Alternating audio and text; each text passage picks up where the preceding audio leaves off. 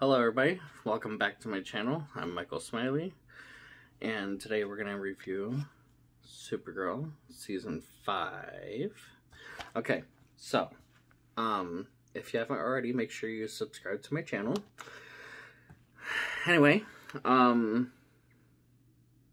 Supergirl Season 5. Okay, so Supergirl is on the CW. They started on CBS with the first season, and then CBS canceled them, and the CW picked it up, and it has been on the CW ever since. The CW has done absolutely incredible with it, and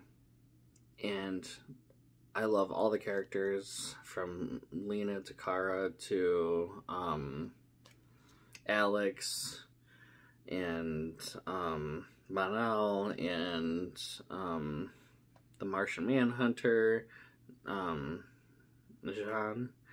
and Brainiac, and, let's see, we have, of course, when I'm trying to think about it, I'm drawing a blank, but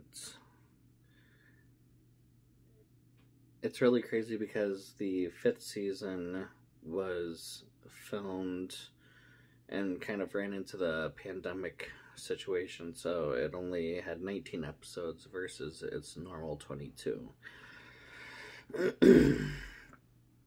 But, yeah. Oh, and the series also celebrated its 100th episode in the 5th season, which is really good. Really great, actually. Not really good, really great. I don't know what I'm talking about. So I love her new costume because for the first 4 seasons she had a skirt. Now she actually has pants that go along with her newly designed outfit, and she has bangs, and it's like a whole new her in this.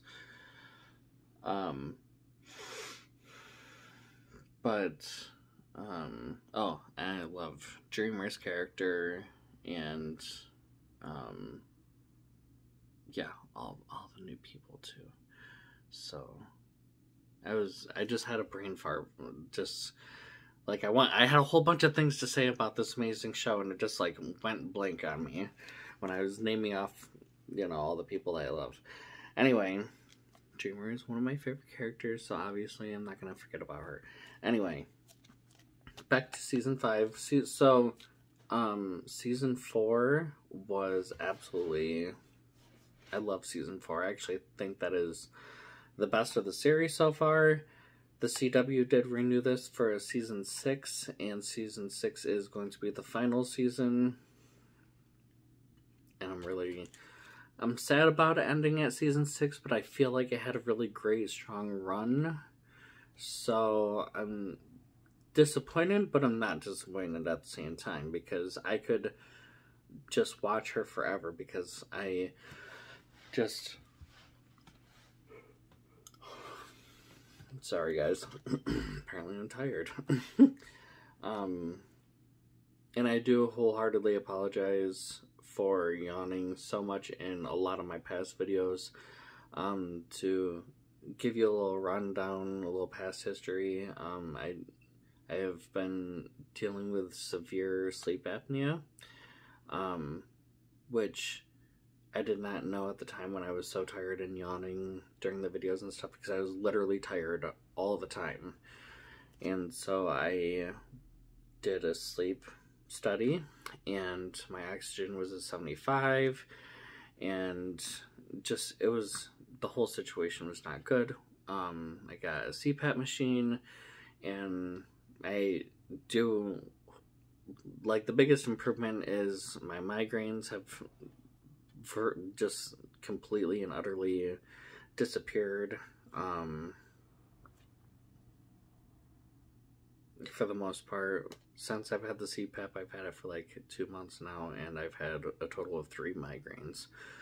I was on 3 different migraine medications, 1 preventative and 2 to deal with migraines, because no one knew what was going on.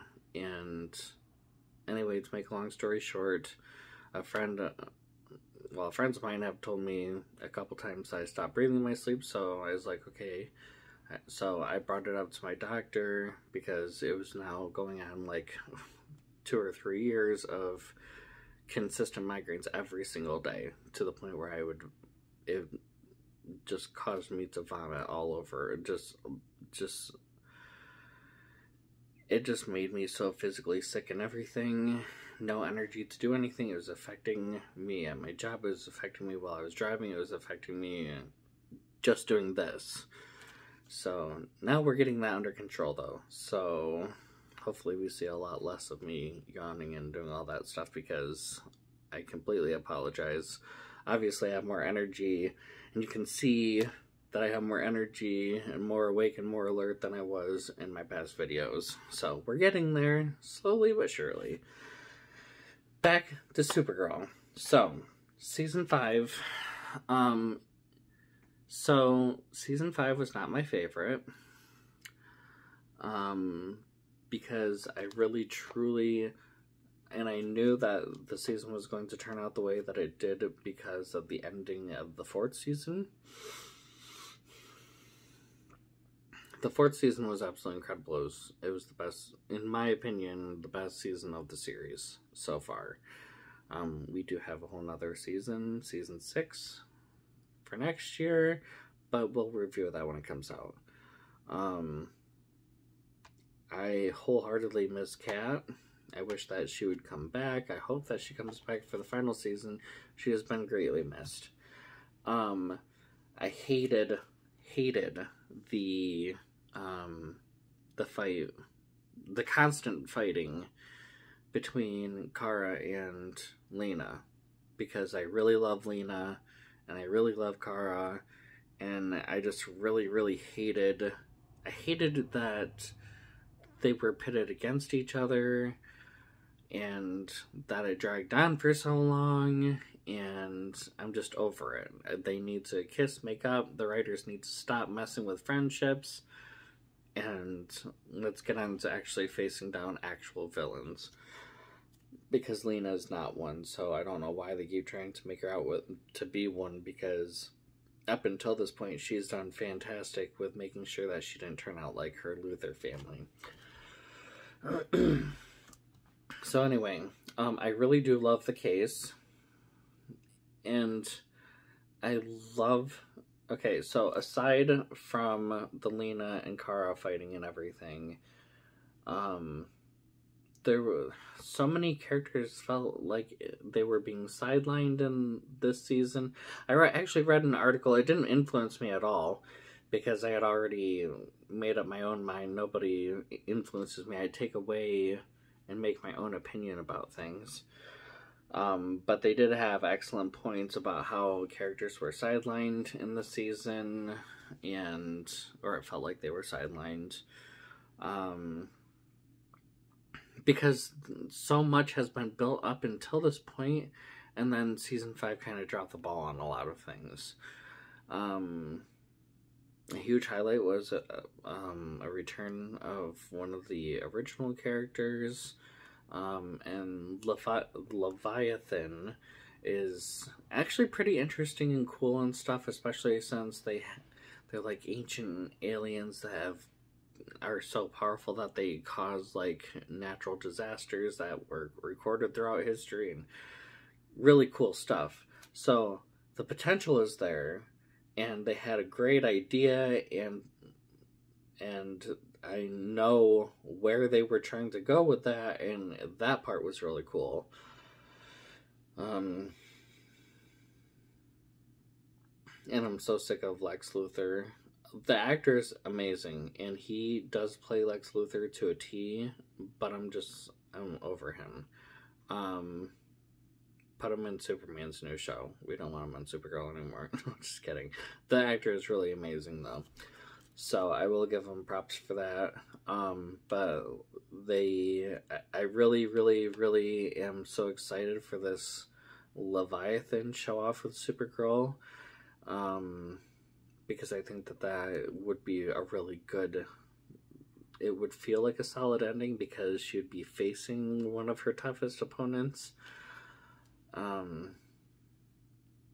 But yeah, I just don't like some of the things that happen in season 5, and in my opinion, season 5,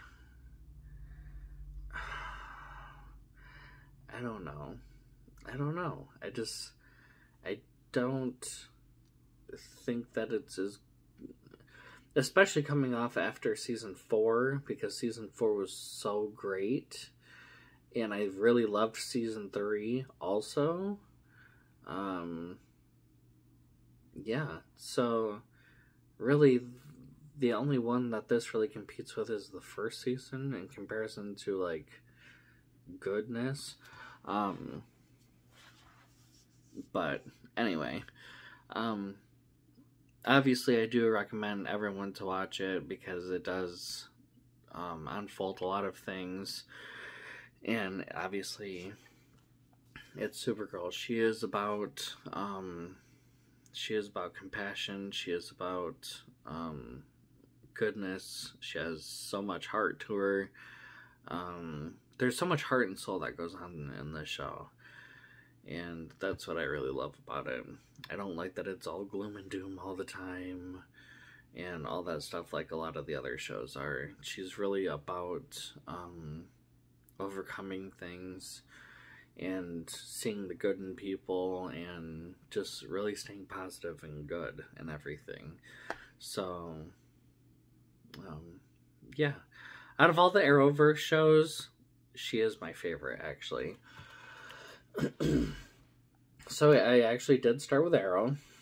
So it's called the Arrowverse on the CW because Arrow kind of kicked off all the DC shows that are on the CW.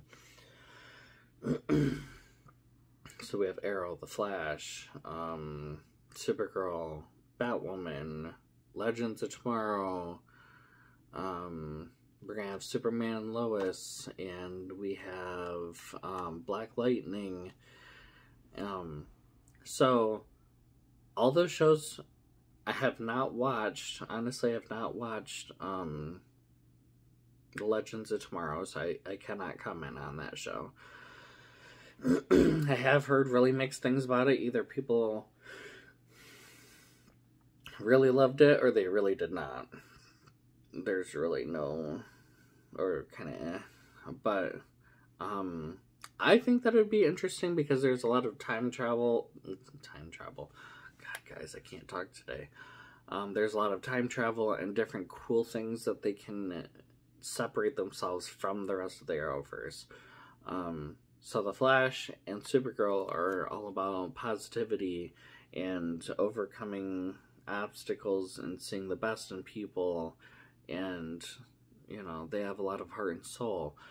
Arrow and Batwoman are more gloom and doom and more, I want to say more serious, because Supergirl can obviously be serious, because there's a lot of moments where it will tug at your heartstrings, and even The Flash does that too. So they are serious when they need to be, but it's not like all the time. Like Arrow and Batwoman, like everything is like so dark all the time, and a lot of more things take place at nighttime instead of daytime, and it's just more,